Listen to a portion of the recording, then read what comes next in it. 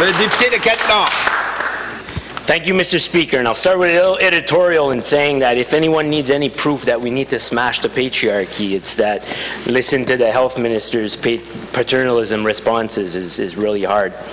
Mr. Speaker, yesterday was an historic day for Elsipogtog First Nation.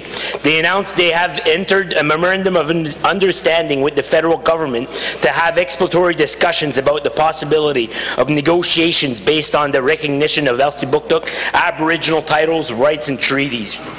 These discussions will also consider the protection and management of the environment and natural resources in Chinooktug, the land of the southeastern portion of New Brunswick. It is important to note that the only two signatories of this MOU are Elsipogtog and the federal government, as the New Brunswick government has not yet agreed to participate. New Brunswick's full-time Minister of Aboriginal Affairs was not even present at the announcement. Can the full-time Minister of Aboriginal Affairs explain why the province is not a signatory of this historic agreement? The Minister of Aboriginal Affairs. Thank you, Mr. Speaker, to the member opposite for the question.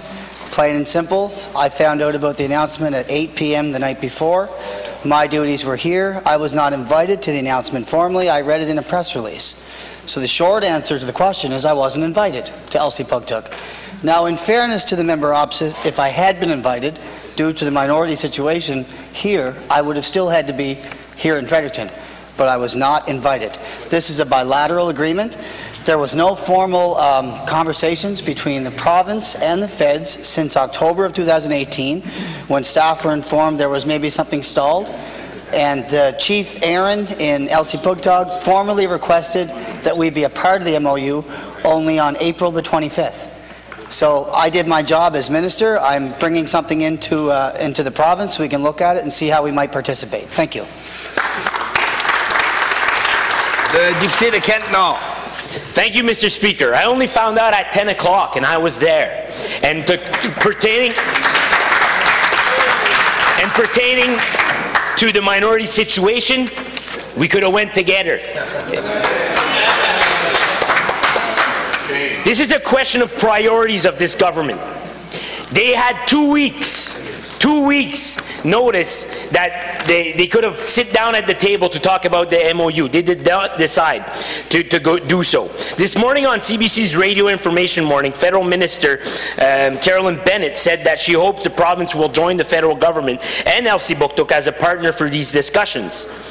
The title rights and treaty right claims were filed by Elsipogtog with the federal government as well as the federal, It is hard to believe that this government takes First Nation relations or management of the environment and natural resources in the land seriously when they will not even agree to sit at a table.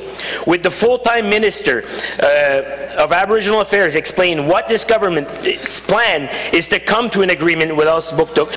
Time, member. They are not willing to join this MOU. The Minister of Aboriginal Affairs. Mr. Speaker, and I thank the member opposite for the question. Once again, my duty as minister was to be in cabinet at 9 a.m. I was not invited to the announcement, and Mr. Speaker, we were not formally involved since October.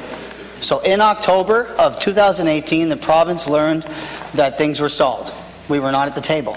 It became a bilateral agreement. Here's the interesting thing.